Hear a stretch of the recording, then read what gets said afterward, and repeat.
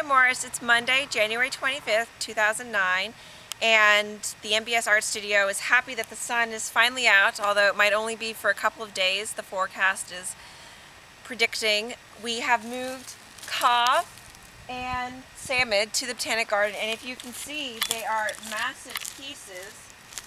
I am wearing heels, so I'm probably about 5'7", 5'8" right now, and they are far bigger than I am. So this is exciting. We're going to be moving these pieces, if the camera will track over here, to the center of the installation, the bottom and the upper platform, and then we're going to create the walking pathway around them after we add the letters Vav and Zion. I